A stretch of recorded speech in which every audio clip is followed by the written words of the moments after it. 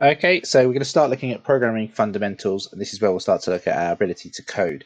We're going to be looking at some of the theory behind this in order to help you develop your understanding of the code that you write, and in turn help and make you more confident. So, quick starter activity, I want you to have a look at these three options, and I want you to think about which one of these is easiest for you to understand.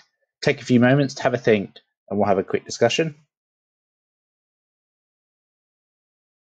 So, if we look at the first one, so A is binary code. This is ultimately the most simplest form for the computer to understand any form of data.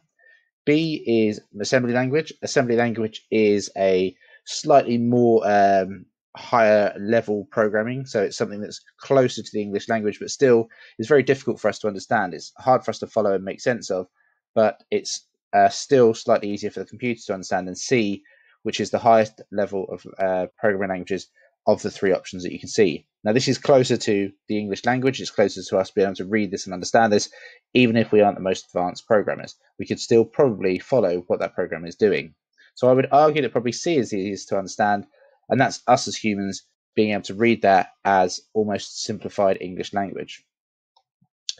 So specification content, we're looking to build on our understanding of variables, constants, operators, inputs, outputs, and assignments. And this will span over more than one lesson, as there's quite a lot of information there, but we'll touch on a few of those sections within this session.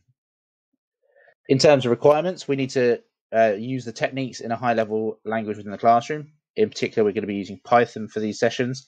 We're going to understand each of these techniques, and then we're going to recognize the following operators. So there's a list there of comparison operators as well as arithmetic operators.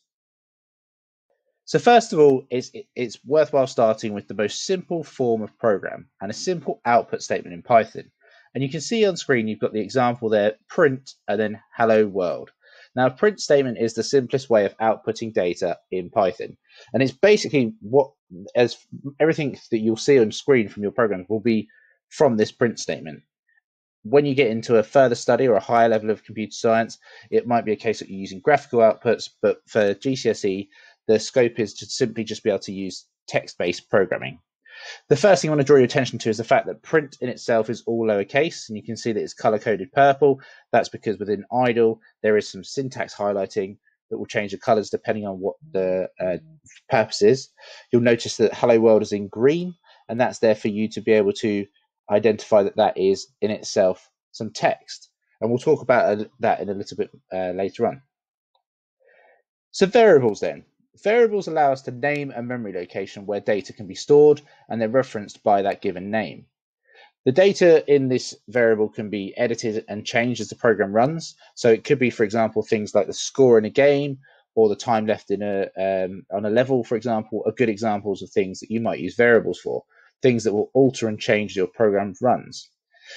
When we're creating our variables, it's always good practice to use sensible and appropriate names. So if we're, for example, storing the score, it might be sensible for us to call our variable score.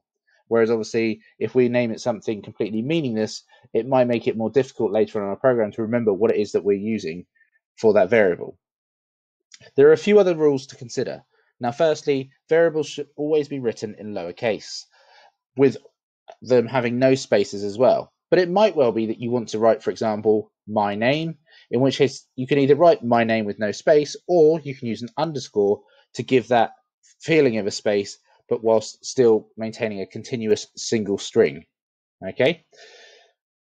You can see in the bottom right of this screen, you've got an example of how you would create a variable. So this is where you'd write name equals, and then in speech marks, Bob. Where Bob is the name, the speech marks are important. We'll come on to that shortly. Name is what we are using to identify our variable. This is referred to as the identifier, and that is then used to signal what our memory location is called.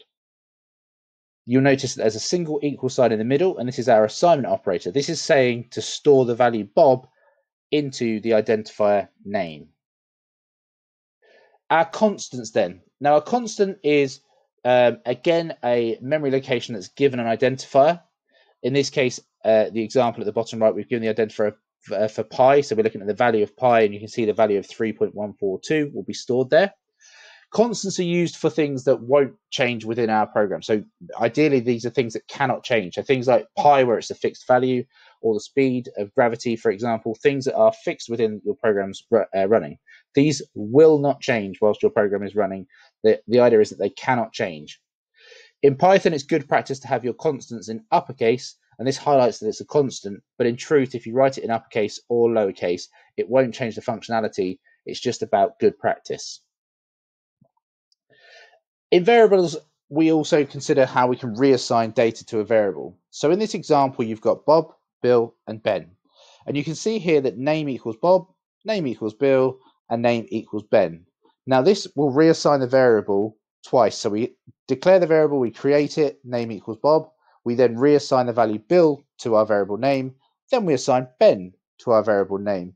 And the thing that would be printed at that point is the name Ben is the final thing that is stored. So it's worthwhile commenting that variables can only store a single piece of data at any time, and they'll be overwritten if you try to add any data. So Bob gets overwritten by Bill, Bill gets overwritten by Ben. Now, computers are really good at a whole host of tasks, and some things they're less good at. So for example, when we're creating our programs, the computer will try to store the data, but we need to give it some indication as to how we want that data stored. And if you recall, earlier on I mentioned about the quotation marks around strings. So if you think back where we had the hello world in green writing with the speech marks around it, those speech marks are actually telling our Python program that the data inside the speech marks is to be stored as text.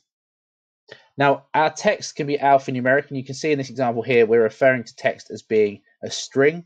And as you can see, the two examples we've got here, A, B, C as one example, but then notice we've got some numbers within here as well. So this is what we refer to as alphanumeric. So it's letters and numbers. So we can store our string with a combination of letters and numbers. Our strings can be sentences or phrases. They don't necessarily strictly have to just be a single word. And so it's a case that we can be quite flexible with these. You have characters. Characters are where you might be storing a singular letter. So in this case, for example, A, B, C, and so on. Integers. Integers are our whole numbers. Now these, as I said, 1, 2, 3 as an example. Negative numbers also fall into can fall into integers as well, provided that they are whole numbers. And then you've got this float/real. Now I've included float/real because in some programming languages they're referred to as real, but in Python it's referred to as floats. And these are our decimal numbers. So things like 1.2, 4.5, and again 3.142. The final data type that you'll come across is Boolean values, and these refer to storing our true or false values. So as we program, we can check to see if something's true or false, and that can then be stored as a Boolean, where it's just either a one or other outcome. In Python, you will use a range of operators as well. And these operators is probably something that you've come across in maths, and most of these you may well be familiar with. It might be a case of getting a little bit of practice at which way rounds the less than or greater than symbols go. But again, if we look at the comparison operators, we've got two equal signs. We'll compare the left hand and the right hand side together. We've got not equals. Well, that will say the left hand side is not equal to the right hand side, for example. We've got less than, saying is the left hand side less than the right hand side. We have less than or equal to, and this is really handy when we're testing boundary data. So for example, if I was to say it's less than or equal to 10, that includes the number 10 within that range.